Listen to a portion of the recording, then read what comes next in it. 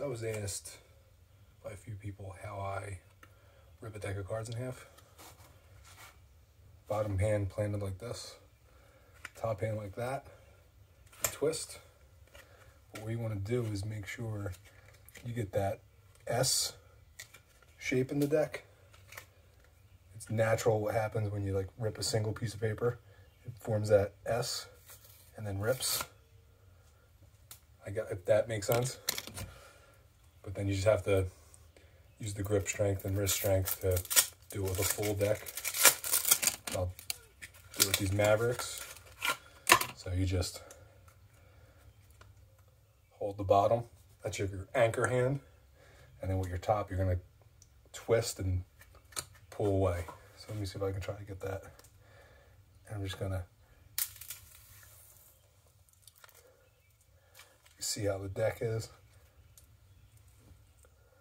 That same like S shape, and then it just breaks it right through. So that was one, and sometimes I move my hands back like this to get that second rip or third.